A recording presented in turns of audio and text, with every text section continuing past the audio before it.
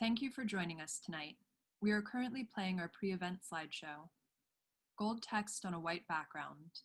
Live from NYPL logo. Live from NYPL presents If Then, Jill Lepore with Martine Powers. October 1st, 2020, 8 p.m. EDT. This slide features an image of the book jacket for If Then. Pink and gray block letters on a cream-colored background read, If Then, How the Simulmatics Corporation Invented the Future. Jill Lepore, New York Times bestselling author of These Truths. A series of different colored rectangles appear in various locations on the jacket, seeming to reference a data processing punch card. On the right side of the slide, black text on a white background. If Then is available for purchase online from the library shop, nypl.org/shop. All proceeds benefit the New York Public Library. Plus, receive a free commemorative 125th anniversary tote bag with your purchase. Black text on a white background. This slide features the same book jacket for If Then, along with the Simply E logo. Reserve a copy of If Then for free with a New York Public Library card, available through Simply E on iOS and Android. Black text on a white background. This slide also features the book jacket of If Then. This title and more are available in accessible formats for community members who do not use standard print. Find out more at nypl.org/talkingbooks. Black text on a white background. Recommended reading. We also recommend these titles for further reading. Turing's Cathedral by George Dyson.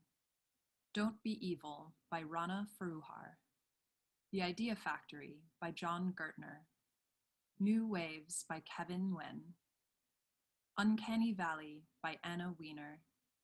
Mind, F-Word, with an asterisk taking the place of the U by Christopher Wiley.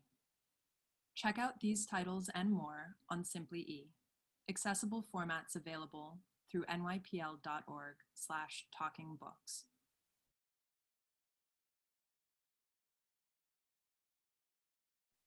Thank you for joining us tonight. We are currently playing our pre-event slideshow.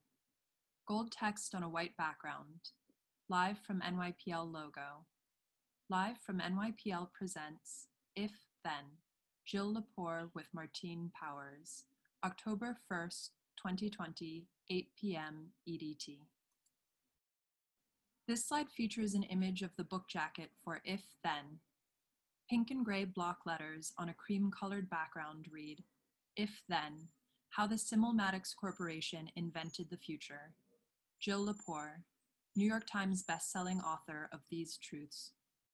A series of different colored rectangles appear in various locations on the jacket, seeming to reference a data processing punch card. On the right side of the slide, black text on a white background. If Then is available for purchase online from the library shop, nypl.org/shop. All proceeds benefit the New York Public Library. Plus, receive a free commemorative 125th anniversary tote bag with your purchase. Black text on a white background. This slide features the same book jacket for If Then, along with the Simply E logo. Reserve a copy of If Then for free with a New York Public Library card, available through Simply E on iOS and Android. Black text on a white background. This slide also features the book jacket of If Then. This title and more are available in accessible formats for community members who do not use standard print. Find out more at nypl.org/talkingbooks. Black text on a white background. Recommended reading. We also recommend these titles for further reading. Turing's Cathedral by George Dyson. Don't Be Evil by Rana Foroohar. The Idea Factory by John Gertner. New Waves by Kevin Nguyen. Uncanny Valley by Anna Wiener. Mind, F-Word, with an asterisk taking the place of the U by Christopher Wiley. Check out these titles and more on Simply E, accessible formats available through nypl.org/talkingbooks.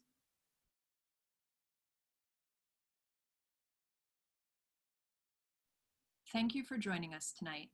We are currently playing our pre-event slideshow. Live from NYPL logo. Live from NYPL presents If Then, Jill Lepore with Martine Powers, October 1st, 2020, 8 p.m. EDT. This slide features an image of the book jacket for If Then. Pink and gray block letters on a cream-colored background read, If Then, How the Simulmatics Corporation Invented the Future. Jill Lepore, New York Times bestselling author of These Truths. A series of different colored rectangles appear in various locations on the jacket, seeming to reference a data processing punch card. On the right side of the slide, black text on a white background. If Then is available for purchase online from the library shop, nypl.org/shop. All proceeds benefit the New York Public Library. Plus, receive a free commemorative 125th anniversary tote bag with your purchase. Black text on a white background. This slide features the same book jacket for If Then, along with the Simply E logo. Reserve a copy of If Then for free with a New York Public Library card, available through Simply E on iOS and Android. Black text on a white background. This slide also features the book jacket of If Then. This title and more are available in accessible formats for community members who do not use standard print. Find out more at nypl.org/talkingbooks. Black text on a white background. Recommended reading. We also recommend these titles for further reading. Turing's Cathedral by George Dyson. Don't Be Evil by Rana Foroohar. The Idea Factory by John Gertner. New Waves by Kevin Nguyen. Uncanny Valley by Anna Wiener. Mind, F-Word, with an asterisk taking the place of the U by Christopher Wiley. Check out these titles and more on Simply E, accessible formats available through nypl.org/talkingbooks.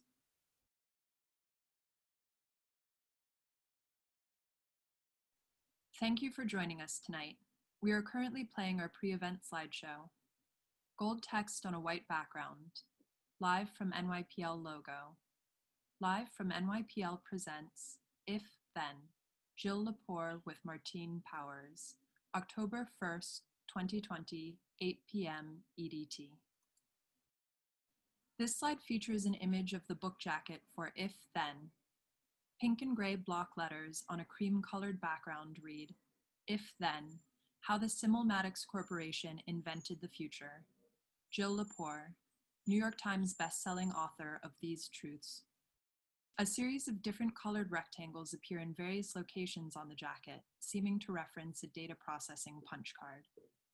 On the right side of the slide, black text on a white background. If Then is available for purchase online from the library shop, nypl.org/shop.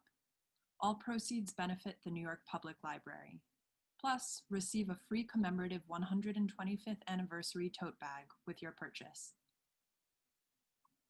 Black text on a white background. This slide features the same book jacket for If Then, along with the Simply E logo. Reserve a copy of If Then for free with a New York Public Library card, available through Simply E on iOS and Android. Black text on a white background. This slide also features the book jacket of If Then. This title and more are available in accessible formats for community members who do not use standard print. Find out more at nypl.org/talkingbooks. Black text on a white background. Recommended reading. We also recommend these titles for further reading. Turing's Cathedral by George Dyson. Don't Be Evil by Rana Foroohar. The Idea Factory by John Gertner. New Waves by Kevin Nguyen. Uncanny Valley by Anna Wiener. Mind, F-Word, with an asterisk taking the place of the U by Christopher Wiley. Check out these titles and more on Simply E, accessible formats available through nypl.org/talkingbooks.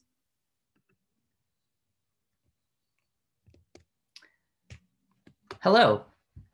Thank you so much for being with us here tonight. My name is Aidan Flax Clark, and I'm the Associate Director for Public Programs at the New York Public Library. And I am lucky enough to be here to welcome you to this conversation with Jill Lepore about her new book, If Then. She's going to be speaking about that book with Martine Powers, the host of the Washington Post's excellent daily podcast, Post Reports. For those of you not yet familiar with the book, If Then is about a forgotten till now company called Simulmatics. They were in the business of data science from the late 1950s until 1970. And they built a computer with the totally non-threatening name, the People Machine. Its job, says Jill in the book, was to predict and manipulate human behavior, all sorts of human behavior, from buying a dishwasher to countering an insurgency to casting a vote. And of course, that bears no resemblance to today. So who knows why we're here? You can learn much more about it tonight, of course, and even more by purchasing the book, which is available for sale at the library shop. You can go to on.nypl.org/shoplive to get your copy now. That's again, on.nypl.org/shoplive. The link will also be in the Zoom chat. We'll put in YouTube. It was in the reminder email, so you really can't miss it. And you got to buy the book now because it's thoroughly entertaining and totally fascinating. Purchase it now, and you'll also receive a free commemorative 125th anniversary NYPL tote to carry the book around in. Real quick, before I invite Jill and Martine on, just a few housekeeping items. First of all, this event is being recorded, not yourself, just what you see on screen. Secondly, if you have questions for Jill, she's ready to answer them. You can put them in the Q&A box in Zoom. You can put them in the chat in YouTube. You can even email them to us at publicprograms@nypl.org, and she'll answer as many of them as she can. And you know what, while you're in the chat, say hello, let us know where you're from, what you're reading. We really want to hear from you. Real-time captions are available for tonight's program via stream text. That link you received in the reminder email after you signed up, and we'll also put them in Zoom and YouTube. Lastly, we have really great events coming up in October. On Monday, Kaiming Chang, who was just named one of the National Book Foundation's 5 Under 35, is going to talk about her extraordinary debut novel, Bestiary. A week from today, legendary Washington Post editor Len Downey will be joined by a panel of journalists, including Judy Woodruff, to talk about his new book and about, you know, what's going on with journalism today. We also have great events about women at the forefront of climate justice, a secret language used by thieves in Germany. What else do we have? A political roundtable with contributors from the New York Review of Books, all kinds of great stuff. You can see all the events at nypl.org/live and sign up for them, of course. Or you can also get our newsletter, Connect, by going to nypl.org/connect to stay on top of not only our events, but everything that's going on around the library. Okay, that's what I've got. So please, let's bring on Martine Powers and Jill Lepore.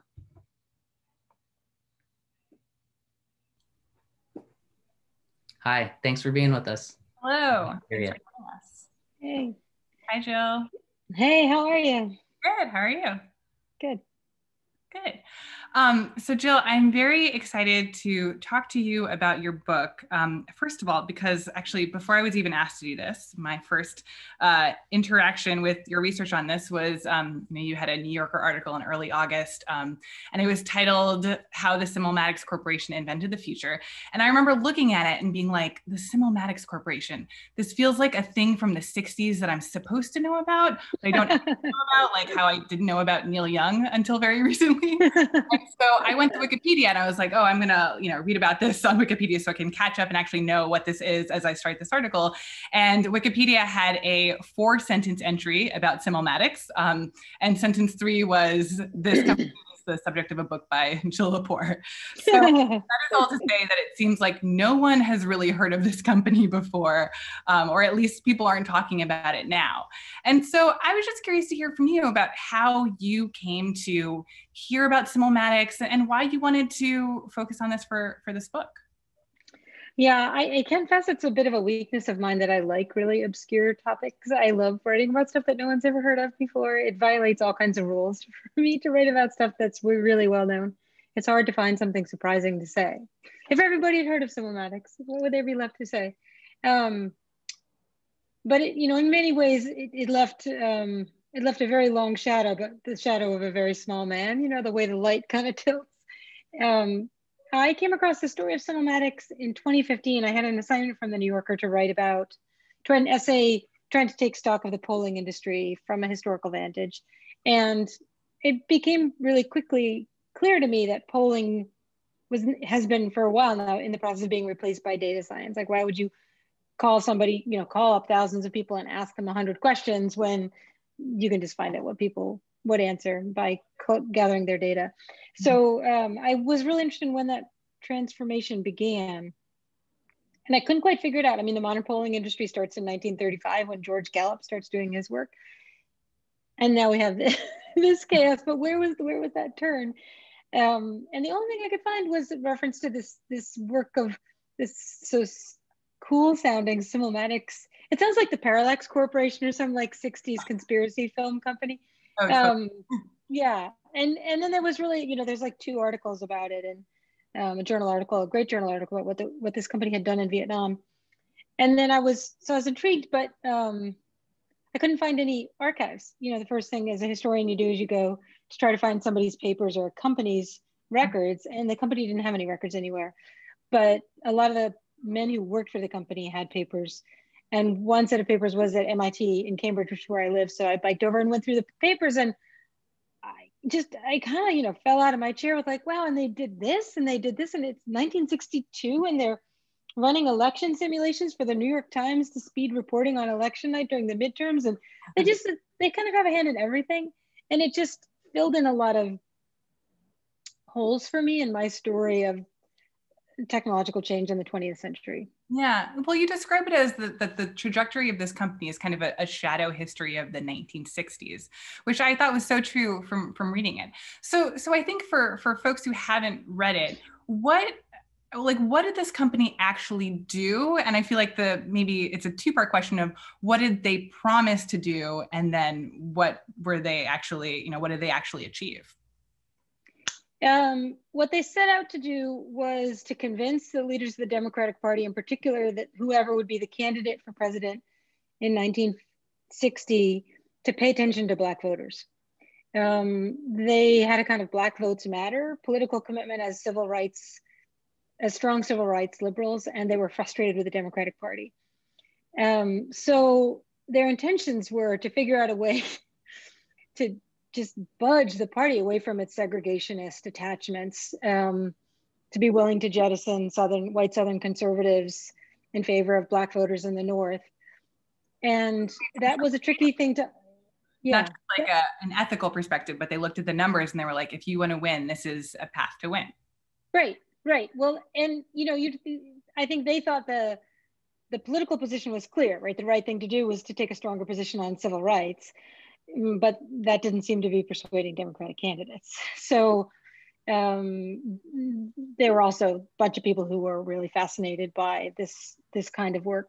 So they did have this initial project, which was to come up with a mathematically representative version of the electorate that they could use to run a simulation where they could ask their so-called people machine questions about issues, and down to the narrowest possible demographic, see what the response would be and how voters' positions might change. And they did that, and they did a bunch of other projects for the Kennedy campaign after Kennedy became the Democratic nominee. And when he won, they took credit for his election. It's an interesting evidentiary question whether it was fair of them to take credit for, companies take credit for all kinds of stuff that they really haven't necessarily demonstrated that they did. But then the Kennedy campaign was pretty mad about that afterward, that this company was going around saying that we were Kennedy's secret weapon. He used our data to know what to do in the campaign, and that it kind of undermined, or that they questioned whether that was actually true, and also that it took away from Kennedy's success, that that it was. Yeah. The Kennedy campaign was really pissed off and denied ever having even heard of the company. And I think they understood that this was a really controversial thing to do. It's in some ways not controversial now. We understand that anyone running for office is going to be gathering data and running simulations and getting campaign advice from a for-profit company like that. But it was controversial at the time. And I think they thought that the Simulmatics guys would keep it secret. And also they were academics and many of them worked for the government and they did secret research. But what they didn't understand, what I think it had been the game plan all along of the Madison Avenue guy who was the president of the company, that he would, if he could pull this thing off and help Kennedy get elected, that of course he was going to take credit. He was preparing for a public stock offering of the company, which he undertook in May of 1961, just a few months after Kennedy is inaugurated. So he's of course going to go after all kinds of publicity, claiming that he had built the whole campaign. But it's the debate that's had in the country when this story comes out is really interesting, because a lot of newspaper editorials are published where people say, okay, it doesn't even really matter whether this people machine worked or not, like whether Kennedy took its advice. We do know that it advised him to do X, Y, and Z, and those were good things to do. So pretty soon, won't everybody be using these things? And eventually, why would we need voters anymore?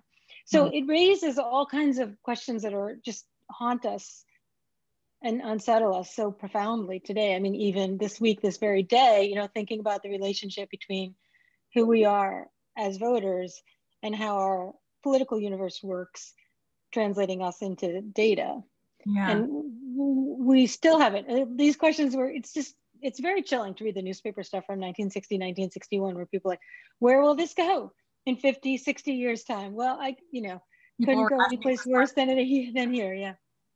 Well, what I found interesting was, in some ways it seems like what they did in the Kennedy campaign, that you see the direct correlation between then and now. And of course, it would make sense that they were using polling and using data and predictive analytics, because that makes sense to us from an election context. But seeing what they tried to do after that, where they were trying to predict counterinsurgency in Vietnam and trying to predict when and how and where people would riot in the civil rights movement. I mean, that stuff I found really surprising, just from the idea of how could data even do that? Those situations are so much complicated, and it seems it seems arrogant that they thought that they could do that. Mm-hmm. Yeah, I mean, one really kind of important piece of perspective to take here is to remember this company did not have any computers. People didn't have computers. So, they rented a computer. There was one computer at MIT for all the universities in New England. And IBM had computers that you could rent at its service center in New York. So they're doing a lot of data gathering and mathematical modeling, and then some programming and running some numbers with, and collecting punch cards and writing programs in Fortran. But it's not, this kind of data science isn't, it doesn't involve banks of servers. Like when we think of the kind of anonymous data center, that's not this world. But what they do have, what they lack in the sophistication of the machinery, they gain in the sophistication, or at least their seeming sophistication in their own minds, of models of human behavior. So all of that prediction really does, in fact, come from wartime research. And if you think about the ideological Cold War, not the arms race of missiles and satellites, but the minds race, as it was called at the time, of trying to predict the behavior of the Soviets, and also trying to stop messages that are coming from communist nations to nations that are not communist, and manipulate those messages or target your own messages to particular people. This whole body of work that's part of the ideological battle that's waged during the Cold War is all about thinking of human behavior as something that can be predictable. There's incredible work in the field of the history of science that thinks about the Cold War as a huge turn in the history of ideas, where suddenly political battles are battles for the future, for the ideas that will be held in the future, right? In this kind of Manichaean battle between communism and capitalism. So when those guys who are doing that as kind of Cold War activity want to think about, well, what are some other ways we could do this work, right? What are other places? We know how to gather demographic data and personal data about populations, to try out messages on those populations, to try to direct behavior through targeted messages and manipulate behaviors and distract people from messages that they're already getting. This whole body of research on that.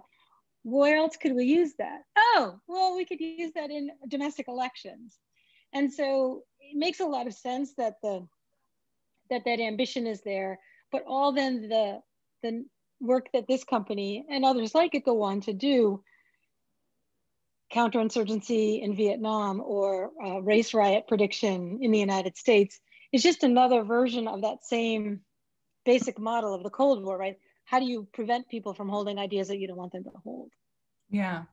But it also seems notable that those are some of the situations where they seem to fall short. You describe their data gathering techniques in Vietnam, where it's clear that these people have basically no idea what they're doing and asking the wrong questions of people in Vietnam, and that it's kind of a half-baked execution. And in terms of the corollaries between what I see from Simulmatics and what we see now, is this idea that these machines and that the thinking behind these machines are not necessarily intended for people other than white men.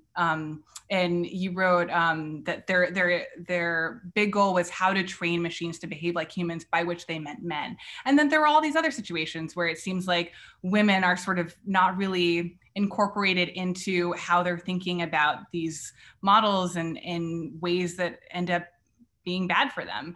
And I feel like that is just so salient for now when we think about the ways that the algorithms that we use in day-to-day life are still clearly intentioned for white men.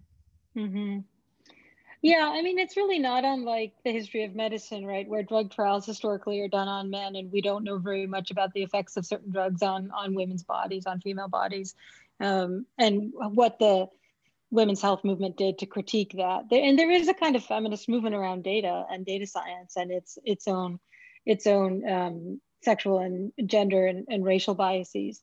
But it's quite striking to go back to this. Like we think so much about that now and kind of looking ahead, but for me, it's striking to go back and see, where did that start and why did it start in the way that it started? And when you see these guys, it's the 1950s. You know, it's kind of the heyday of Freudianism. Most of these guys, you know, have been analyzed to within an inch of their lives. They've kind of really swallowed Freudianism whole. Mm-hmm. It informs how they think about women and people of color and anyone who might envy them. They're fascinated by that as a model for the sort of mysteriousness of other people. And what and they're baffled by other people, but the way that they come to think that many of these people who work in this field seem to come to think that the great opportunity, mainframe computers in the 1950s is incredibly exciting. Like, the speed with which they can conduct mathematical operations is thrilling. But what else could we do? Well, we could make an artificial intelligence, and we could teach this thing, something that would come to be called machine learning. But the way in which that whole model disavows any other kind of knowledge or any other kind of intelligence, like one of the really important scientists for Simulmatics, a guy named Bill McPhee, is married to this fascinating woman named Minho McPhee, who had trained in child development, and she was a nursery school teacher. And she has 3 kids, and she's home raising the kids while also being, supporting him through graduate school as a nursery school teacher. And you sort of have to say, who understands human behavior better than a nursery school teacher? But that kind of, he's forever mocking her, demeaning her, like her knowledge does not count. So the idea that you would, write code, program a machine to learn and to behave like a human in the absence of an ability to understand, the humans around you, your own, your wife and your children, that kind of really painful irony, I think it does cast a really, really long shadow in that weird arrogance of Silicon Valley. Like, we will just build a machine to fix this, to understand this, to solve this. not the way a lot of us would go about things. Yeah, yeah. Well, that's what I found very compelling from the book too, is your choice to also focus on the people around these men from this corporation and the women in their lives and the way that those women were overlooked. And it feels like a kind of unusual choice for like the history of this company, but is really powerful. Yeah, I wish I could even have done more with that. The thing that was great about Minnow McPhee is that she was from Colorado and she was living in New York during the whole period of the company's history. She wrote home to her mother. She's really close to her mother. She writes these endless letters home, and her granddaughter had transcribed all of these letters. This incredible archive of, you know, very much like she's walked out of the house in Who's Afraid of Virginia Woolf, you know, the Edward Albee play. These strained faculty marriages full of masculine contempt and female frustration and thwarted sexual energy. And because I remember when my dad, when I was a kid, we would always go to these kind of staff picnics, like there'd be family picnics from work where like you'd have to bring along your wife and your kids. And they do that at Simulmatics all the time. Like they spend summers together on these retreats. And the women are, you know, they're passing back and forth, you know, this kind of wilted paperback copy of Peyton Place, which is this really sexy, racy novel. And so just like this intensity of this kind of sexual frustration and this weird desire to perfectly analyze and predict human behavior on the part of people whose own human relationships are crumbling around them. It seems to me to capture so much that we tend to miss about the 1950s and 1960s. I think we tend to focus on one of those stories or the other, but maybe not both at the same time. Yeah, yeah. I also, I just really loved the anecdote from when the computer was first brought to the New York Times. I guess that was 1962, and Simulmatics is like, oh, we're gonna help you go gangbusters on this election, and that no one knew how to use these computers except for the women who had been using them before. Can you tell that story? Because I just think it's highly entertaining. Yeah, well, I mean, I think if, you know, people have seen Hidden Figures, they have some sense of this story. The guys who ran Simulmatics and worked for Simulmatics were some of the nation's most distinguished social scientists, sociologists, political scientists, and other behavioral scientists. Computer guys, their computer programmer guys, a guy from IBM who was the first guy to program a computer to play chess. And then there are businessmen. And they're full of kind of razzle-dazzle salesmanship, and they wildly underbid IBM to get this contract with the New York Times to run its election night coverage in the midterms in 1962. And the New York Times doesn't have a computer, but they arranged for the Times to borrow this giant set of machines from IBM that they have to like reinforce the trucking bays to just even get them into the building, and they take over the entire editorial floor. Have you ever seen the 1957 film Desk Set? I have not.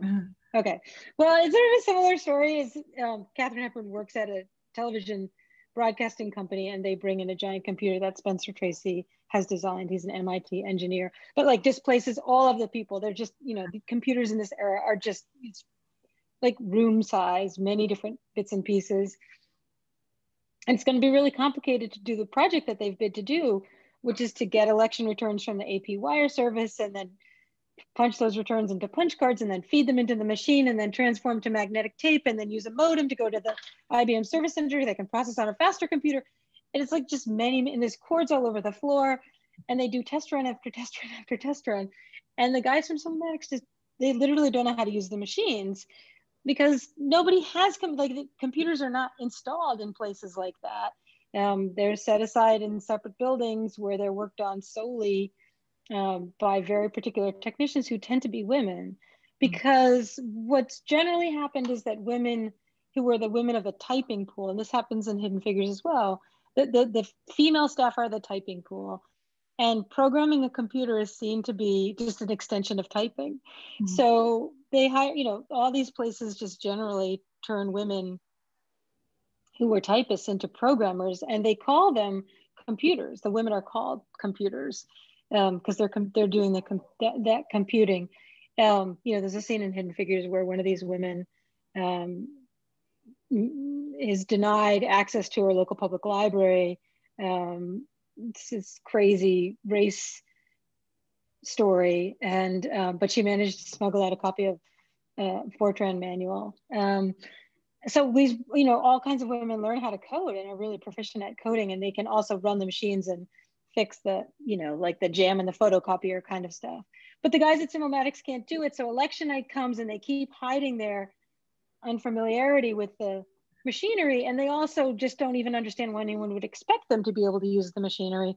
They're much better than that. They're much higher up the kind of food chain. They're these distinguished scholars from Johns Hopkins and MIT. And so the whole thing is a fiasco. And they keep calling, the New York Times, like, we got to get some girls over here. We got to get some girls. And they keep calling IBM and say, can you send us some girls? Can you send us some girls? Because they need some people who can run the machines. Yeah, no, it's very beautiful. I love it. I'm curious about what your conversations were like with the people who are still alive who were a part of Simulmatics or close to Simulmatics. I mean, do they have a feeling that they have been overlooked in history, and that they played this crucial role in the development of predictive modeling, and that they're not adequately recognized for that? No. Most of the people I talked to were children of people who were at Simulmatics, and they were mostly baffled by what their fathers did. And so kind of curious to find out.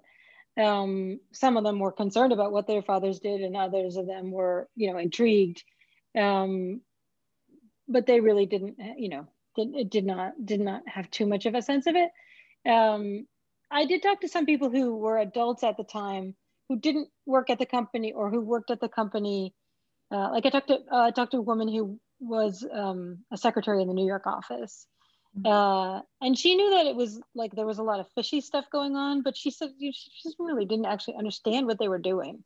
And then I talked to two Vietnamese Americans who worked for the company when they were in Vietnam before they came to the United States, after 1975. And who worked as translators and interpreters, and they too didn't have like some big picture sense of what they were very young women who were working as interpreters. They just thought it was all hooey. Like, they had a lot to say about what they thought was silly about the idea of going out to these villages and asking people what they would watch on TV if they had a TV. But I did talk to some guys who were graduate students who worked for the company when they were in graduate school, and they did have a sense that it was quite important work, and it was because it was much closer to their work. And I think they also sensed, I haven't talked to them since the book came out, that the work in Vietnam, although widely condemned by the Department of Defense and ultimately terminated because it was considered to have been useless and possibly quite fraudulent, that I think there are a lot of very well-intentioned people who did a lot of that field work as young graduate students who were there because they didn't want to fight in the war, because they were opposed to the war, that they thought that winning hearts and minds was the better way to save South Vietnam from North Vietnam. So I think I think for a lot of people who did have some sense of what the company was doing in Vietnam, it caused an enormous amount of family strife. Most of the sons of the scientists were opposed to the war. Most of the scientists refused to go to Vietnam and left the company because they were opposed to the war. This is a very ethically troubling piece of the company story. But nobody would say, oh, it was a tiny failed company. It's just that what's so fascinating to me is how much it anticipated, how much, in particular, Ed Greenfield, who was the president of the company, thought of and dreamed of long before it was possible to actually do it, or certainly to do it well. Mm-hmm. And how clarifying it was for me to think about so much that we experience online now as essentially coming out of the Cold War. So much of that, like messing with your head, that happens all day when you're on Google and you get the next, web page you go to, you get an ad for something that you were just telling your friend about how you like those sneakers, or whatever. Like you're never left alone. Like, how much of that comes out of Cold War psychological warfare? I don't know, just really was a missing link for me. Yeah. But if this company did anticipate so much and did have such a vision for the future that really came to pass in many ways, why is it that they failed and that people don't really know about them anymore? Well, for one thing, if you think about, I worked with this incredible guy at MIT, Guy Fedorka, who's trying to help me. We found the original punch cards from the 1960 election study, and we had them optically scanned. We're going to try to rerun the study using modern computers. Oh, no way. It was super cool. We almost got it to work. I still think it might work one day. But as he was pointing out to me, you know, they had, for that election study, which was the biggest project they did, they had 1/10 of the they had 1/10,000th of the number of users that, say, Facebook has, like of individuals that they knew stuff about.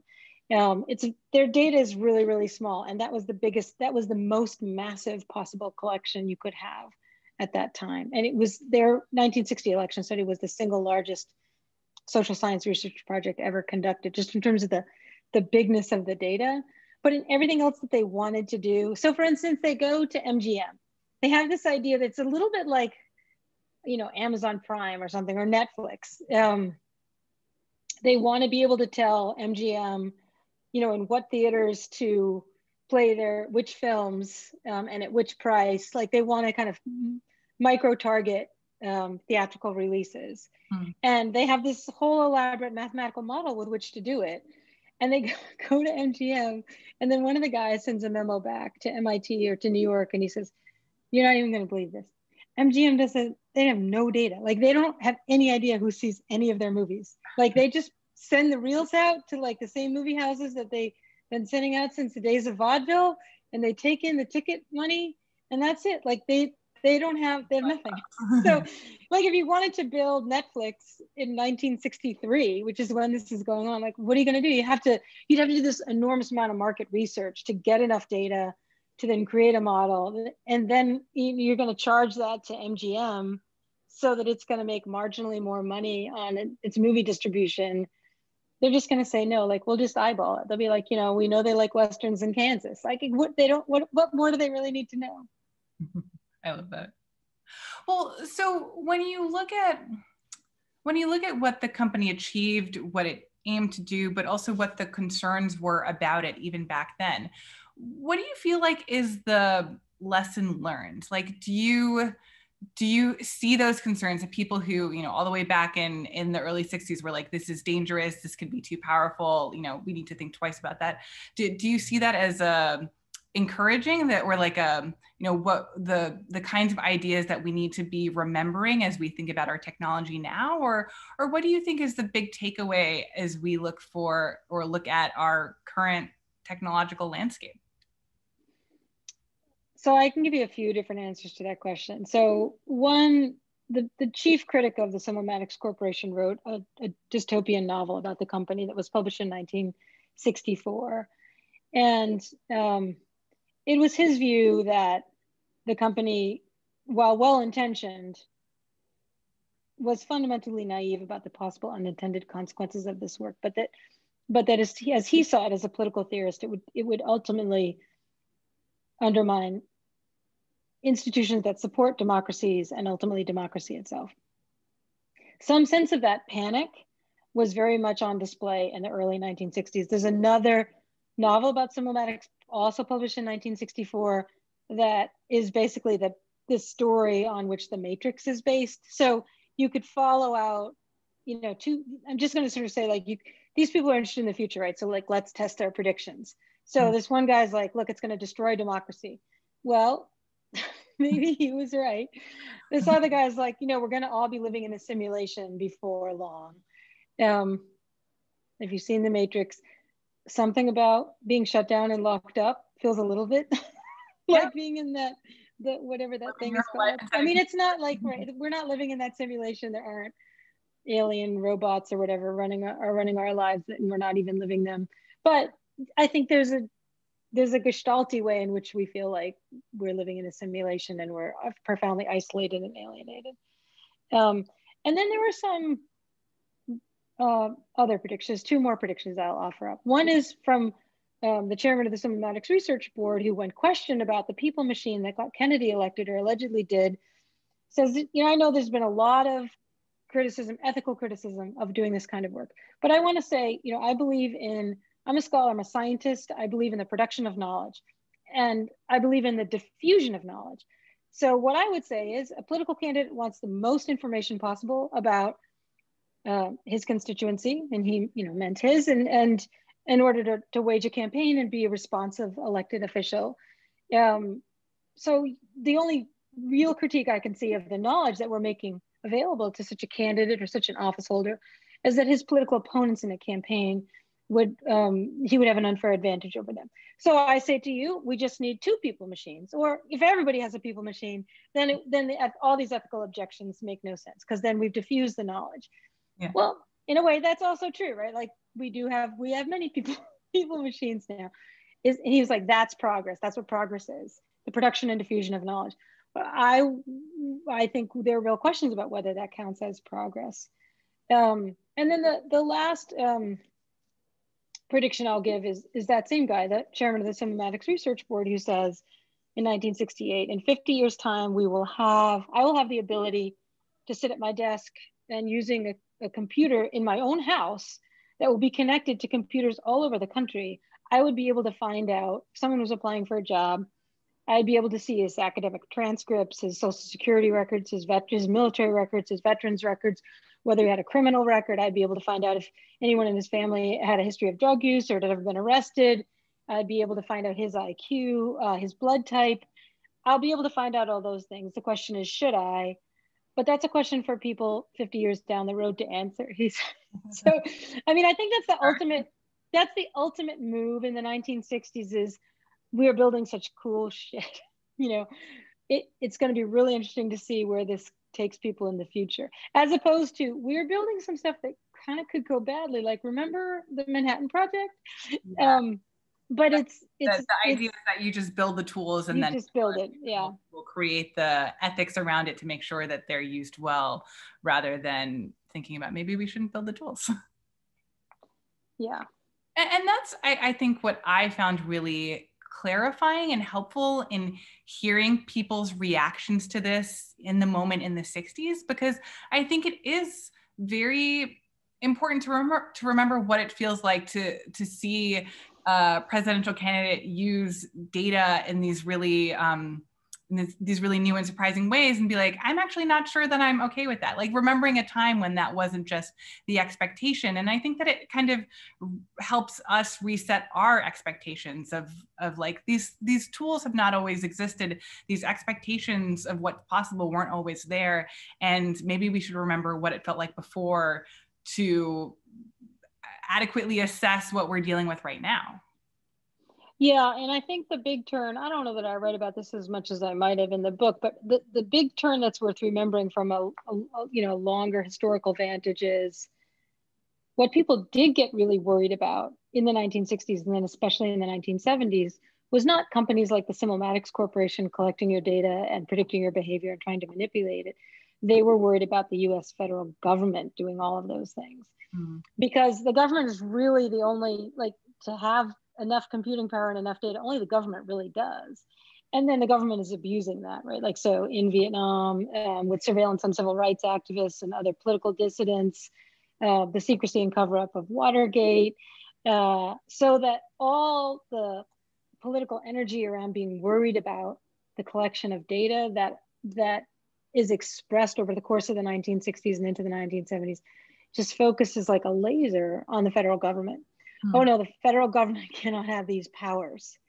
And it's where the kind of left critique meets what becomes Reaganism, right? And makes possible the dismantling of the New Deal state, right? Is just this agreement, like the federal government is so scary. They're even collecting our data now. But meanwhile, who's actually dangerous are all the corporations who are doing this and who are increasingly gaining the ability to do this. But it's like, you're busy watching the gardener who you think is misplanting your rose bushes But meanwhile, a thief has taken your computer and your television and all your silverware. Like, you're just looking in the wrong place. Yeah, yeah. So what is your take on the people behind this corporation? I mean, do you think that they had good intentions from the beginning and that things got complicated, but that their vision for what was possible, has some things to admire in it? Or do you feel like they were that they were the evil geniuses? Oh, they weren't the evil geniuses. They really weren't. And I kept waiting to find somebody who might have been quite villainous, and there really isn't. I think there's some people that I like better than other people, but the real visionary of the company is Ed Greenfield, who's this Madison Avenue ad guy, who's immensely charming. I think he, betrays his wife in a very terrible way, and it's a tragic family story unfolds as a consequence. But that also destroys him. He's a person who knows that he's responsible for this terrible family tragedy. But later in his life, after the company goes bankrupt and he gets lost to his own alcoholism, he comes up with an idea. He keeps wanting to restart Simulmatics. Like, it was his best idea. It was his genius idea. And when people's lives fall apart, they often want to go back to the moment just before their life fell apart. Mm-hmm. I think this is true of schizophrenics, right? Like, your life's going fine and then you have that first breakdown. People are always trying to somehow get back to that moment. Mm-hmm. He's always trying to get to the moment where he had the idea that was like on the pulse of the nation. Like, it was just like really saw what could be. Mm-hmm. And he comes up with a new name for this. He wants to call it the Mood Corporation. He wants to start it all. He wants to start all over again. He's going to get investors. He's going to have a public offering, and they're going to be, because now this is like by the late 70s, 80s. Now there is the data, and now there's like the beginnings of the personal computer. Like, it's before the Apple, but after the PC. Like, the computers are like linked up on the ARPANET, and you can do time sharing, and like you can store data on all these like big floppy disks. Like, we could do so much now, and we could build a machine that could sense everyone's mood. And therefore we could give that, we could sell that as a commodity to companies that are trying to sell, like, should you sell a sexy red dress this week and put that in the front of your store, or is this really the week that you want to have the floral sundress out? Because what's the mood in that neighborhood? Like, you could have and it's so Facebooky. Like, it's just, to me, so totally Facebooky. And he, like, the thing that kind of kills me is how the cult of these Silicon Valley entrepreneurs really relies on the myth of their originality. It's like, man, this guy's wandering the streets of New York, coming up with the business model for Facebook, 1983. Why didn't the Mood Company become a reality? The Mood Corporation shouldn't that be a drama series on HBO? Like, it's like very Westworld. Yeah. It is also very Westworld. Well, he was barely getting by. I mean, he was not a fully functioning person. Like, it's just an updating of the older idea. It would have been cool if he tried it. Could have been Mark Zuckerberg. So I think we are at the point where we are opening up to questions, and we have a few of them so far. So let's get started with that. We have one question. Why do you think the work of Simulmatics and their more successful descendants in Silicon Valley is looked upon by so many with awe rather than fear? What does it say about our obsession with getting better at manipulation? That's a really interesting question. I actually think that a big piece of the awe has to do with, I've made this argument a lot in lectures that I give, but I also make it in the first season of a podcast that I did that came out this year called The Last Archive. I teach a course at Harvard on the history of evidence, and in it I trace the decline of the mystery, which is the medieval mystery, the idea that only God can know things, and our job is to just look for signs about what God's trying to tell us, but people can't really know things. that are replaced by priests. Priests can kind of know things because they can read the signs better. When the mystery is replaced by the fact, and then facts are sort of replaced by quantification of the age of the number, but that we are living now in an age of data, which is, I argue, a return to the age of mystery. Like, we can't actually know things anymore. Only computers can know things. That data is a realm of knowledge, like by definition, the way that we use that term colloquially now. It's a set of facts so big and set of numbers so big that we can't actually process, humans can't actually process it. We need a machine to process that amount of information. Look for signs. Yeah, so therefore we're just like, in this conception, take it or leave it, the Silicon Valley people really are the priests, right? They're the ones who can read the signs and communicate with the machines. And the rest of us we're just lay people, and they're the clerics. And the age of mystery is incommensurate with democracy. You can't live in a democracy if you don't know things, right? Like, we have to be able to know as citizens in order to execute our obligations as voters. So that some of the kind of enemy and helplessness and alienation and confusion and epistemological crisis and what Joe Biden likes to call the existential election, really is like, well, how do we know things anymore? That this is a crisis that is produced by yielding to machines the capacity to discern what's true and what's not true. Here is another question. Do you think your enlightening research on this forgotten company will allow for a better understanding of the early development of data science in relation to politics? I think so, but only because there really hasn't been that much work done on this yet. Like, I don't mean to magnify the importance of my own work, but just to say, there are the history of science and history of technology, and this field called STS, Science Technology Studies, is incredibly rich and wonderful. There's a lot of work that goes on in that field, but I think that most people, you go into a bookstore, you go into the New York Public Library bookshop, you don't immediately see a bunch of books that help explain to you how we got here technologically. And if you do, they tend to be techie books, right? There is much kind of participating in the reverence for this stuff as anything else, right? Yeah.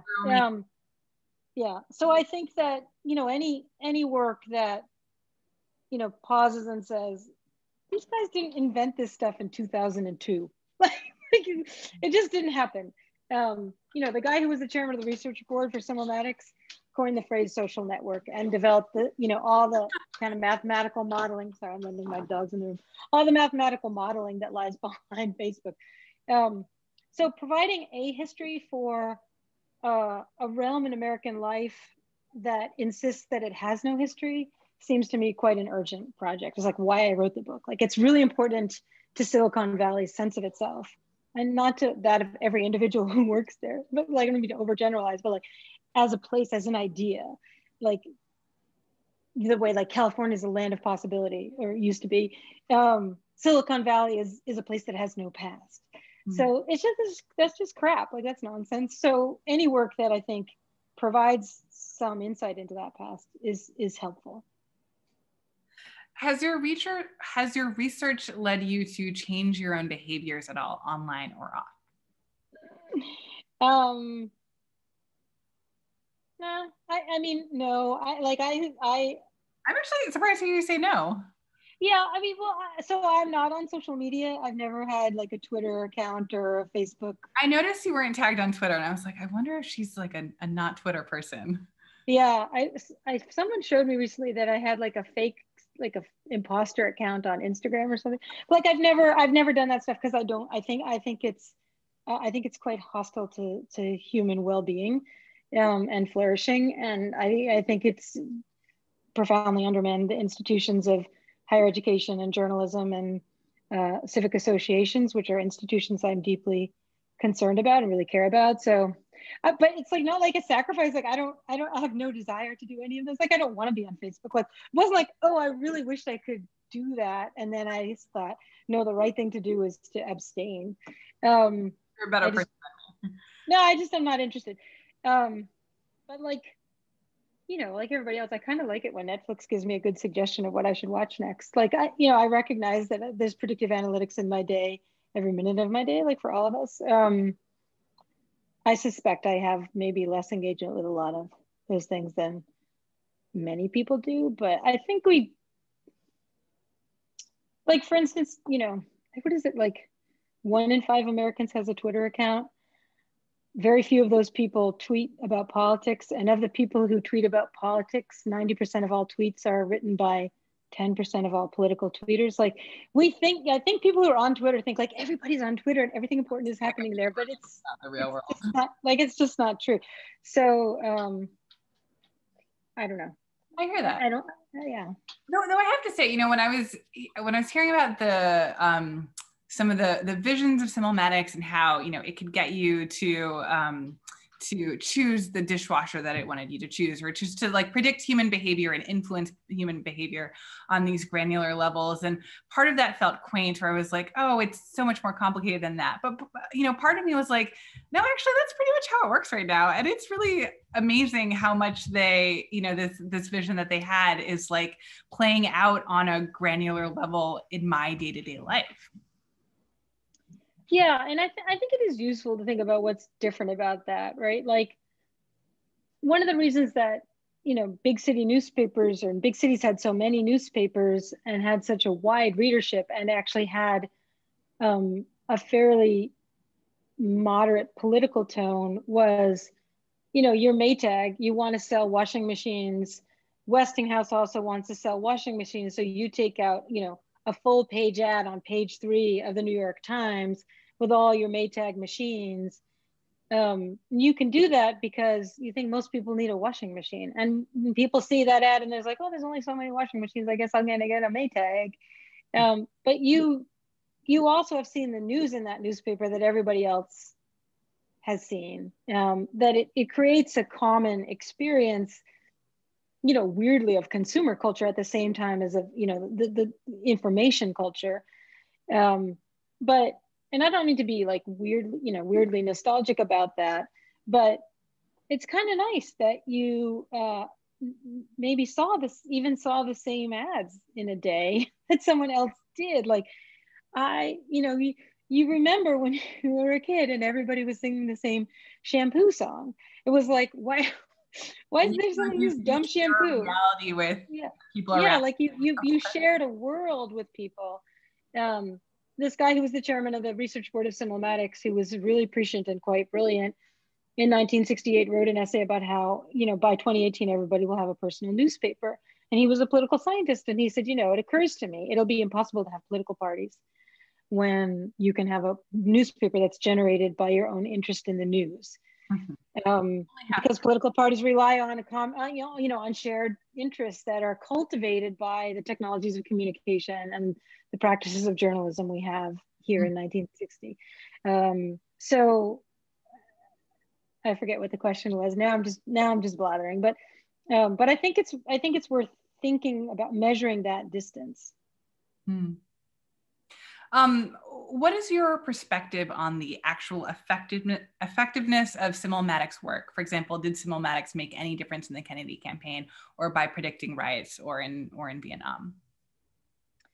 Yeah, well, the riot prediction stuff, I mean, they did kind of back of the envelope. They did a lot of interviews with people, and they did a lot of like public opinion surveys, but they didn't do computational modeling of riots. Other places did, like the Detroit Police Department did. They had a computer that was doing predictive work based on crime statistics. I would say about the race riot prediction stuff that it continues down to this day with predictive policing. And we know that it doesn't work. We know exactly the way in which it works badly, which is to say, you know, what that kind of work does is say, here's a neighborhood where there have recently been a lot of arrests. So you should spend more time patrolling that neighborhood because there must be a lot of crime there. So then you spend more time patrolling that neighborhood. And because the police are there more often, they arrest more people. Now, that's going to be an impoverished neighborhood. We know that. And so then those people, when they're arrested, if they're brought down to the precinct and charged, they're going to have a really hard time setting bail. They're going to have a really hard time hiring a lawyer. So they're going to be disproportionately charged and then convicted of crimes. So now your database is going to tell you that's a neighborhood where there are a lot of criminals. A lot of people who are in prison now come from that neighborhood. You should spend more time there. So you just spiral down until you've completely destroyed a neighborhood. That's what predictive policing does. Does that work? No, that just destroys neighborhoods. It's just an amplification machine for racism. So that's, I'm goofy and smiling and making fun of this stuff, but like this stuff is really bad. Like the way in which it works in our world. Sure, it's nice when Netflix says, I think you would really like this new Elizabeth Moss series. That's cute, but I don't have a police knocking on my door saying, who's in there. Like that's the other side of it. And there's consumer choices are one thing, but social outcomes are another. And that's where I find myself astonished at the degree to which so many institutions have given over their own obligations to make decisions about what's right and what's wrong, who's guilty, who's innocent, who needs help, who doesn't need help, based on algorithms. But then what is your take on their effectiveness in the Kennedy campaign? Yeah. Sorry, I got all just really were the secret weapon. Yeah. I tend to think that, so there are four things that the campaign objectively claims credit for. One is convincing the Democratic National Committee's platform committee at the 1960 convention to adopt what is the then strongest civil rights plank by any party ever. Simulmatics claims credit for that, and I think there's a lot of evidence that people there had read their report on Black voters and civil rights. But again, that's August of 1960. So what's been going on in 1960 since February are the sit-ins that began at the lunch counters, of Texas A&M students. Black students across the South have been staging sit-ins in protest of segregation and Jim Crow, and beginning the work of protesting disenfranchisement. That's been going on. It's on the news every night. Like, how hard was it? Like, was the Democratic Party at that point? Did they really need these numbers? But then they claim credit for convincing Kennedy to be forthright about his religion, and what I thought was interesting about that was it wasn't that like, oh, people will like to hear you talk about the fact that you're Catholic. It's that if you talk about the fact that you're Catholic, people will attack you, and then other people, especially Jewish people and Black people, will like feel some sense of solidarity with you because of those attacks, and that's how you win. Yeah. And that's where, it is interesting, because I think Kennedy was very reticent to do that. And I don't know, I'm not, there's a great biography of Kennedy coming up by my colleague, Fred Logval. He would know the answer to this, but I don't. Who were the people, tapping Kennedy on the shoulder and saying, Jack, you got to talk about, people think you're enthralled to the Pope, like you got to talk about this. I don't know who those people were, but the Simulmatics guys did have the numbers, right? Like they had a simulation of election where they could say, if you say this, here's what these voters will do. And if you say this, here's what these voters will do. I mean, roughly they could say that. So we can't know. Like, do we know, for the person who asked the question, like, do you feel confident that you know what role Cambridge Analytica played in the 2015 Brexit vote or in the 2016 election? Do you feel confident that you know whether Facebook and the misinformation that it allowed on its users to post and repost influence the outcome? Like, how would we know that? What would be the empirical study that could answer that question for us? I don't think we could answer that question now empirically, and we're certainly not. It'd be cool if someone could figure out a way to answer it for 1960, but I don't know how to. Yeah. I want to ask one more question, just because it is weirdly specific. Can you talk a bit about one of the Simulmatics team members, Eugene Burdick, and his bizarre and wide-ranging career? Yes. Eugene Burdick was a professor of political science at the University of California, Berkeley. He was also a best-selling novelist, and just a kind of a gadabout of fame, like a very sexy public intellectual, like public intellectuals in the 1950s, I guess. I'm trying to think of any others of them who known to be so sexy. He was so sexy. He was also a famous scuba diver that Ballantine Ale, which is now owned, I believe, by Pabst, had him be the spokesman for one of its beers that was called a manlier brew. And in the ads, like their TV ads, he's like scuba diving, and then he comes up and he's searching for a manlier brew, and he takes it back to his bungalow where he's typing his next novel, where, you know, the girls who are his students are lining up for office hours, like dreamily looking in on him.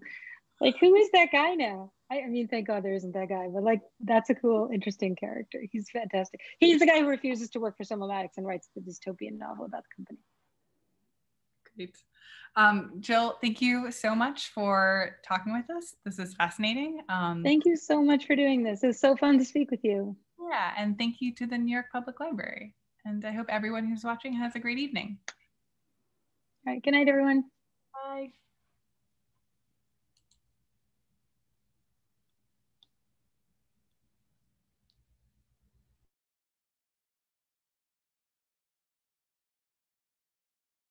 Black text on white background, New York Public Library lion logo, 125 years. Learn more about the New York Public Library, nypl.org.